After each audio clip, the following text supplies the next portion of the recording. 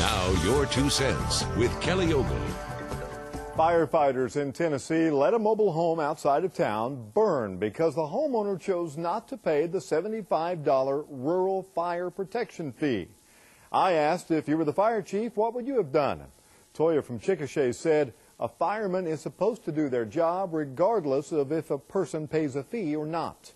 Kevin from Norman says someone that chose not to pay a $75 fire protection fee didn't do so because they couldn't afford it. Sherry in Nowalla writes, if you want protection, pay your fees. I pay mine every year, proud to do it.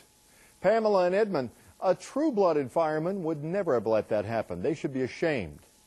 Roxy writes from Pauls Valley, it's the American way to help your neighbor. I would help mine if his home was burning.